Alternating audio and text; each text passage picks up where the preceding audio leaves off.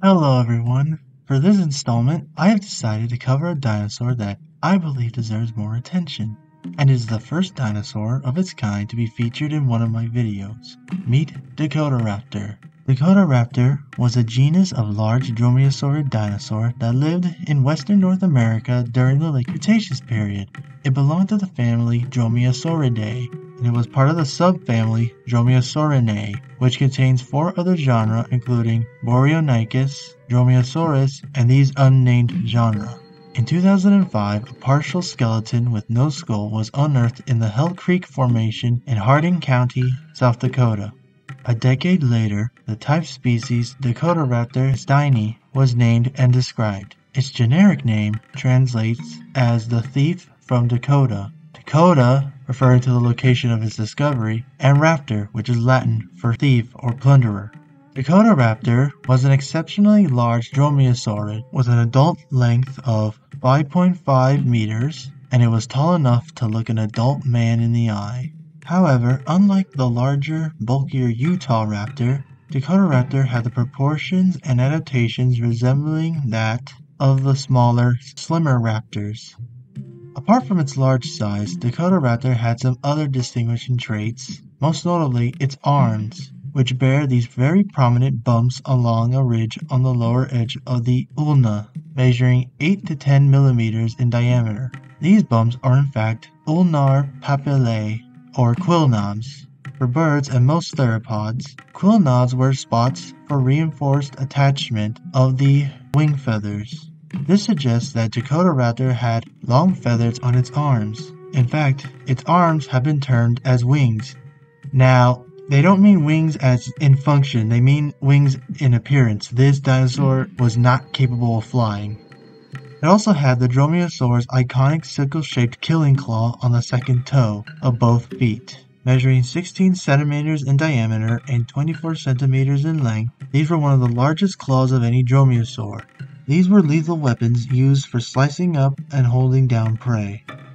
Dakotaraptor lived in western North America at the end of the Cretaceous period around 66 million years ago, making it one of the last surviving dromaeosaurids as well as one of the last non-avian dinosaurs before the KPG extinction.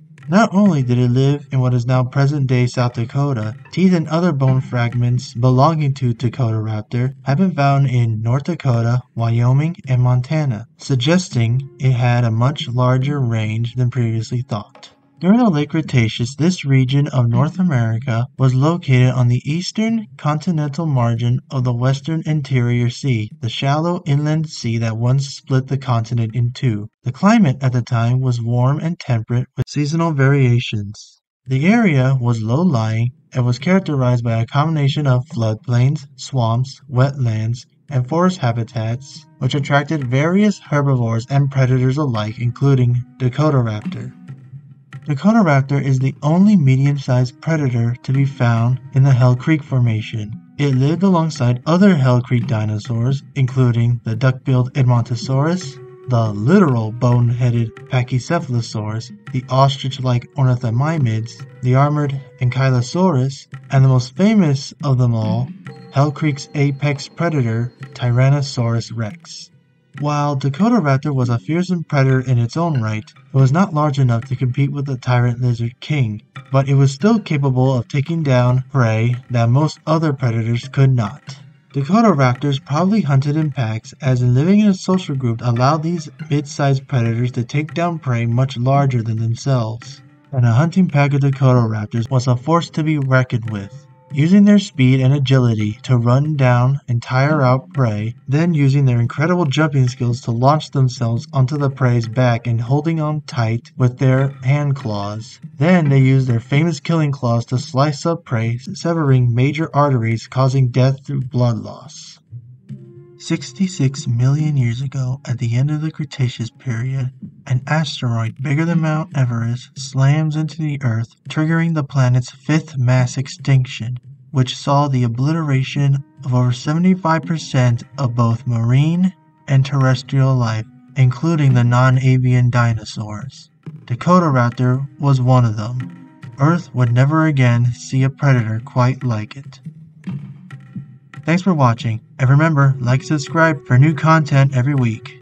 See you next week.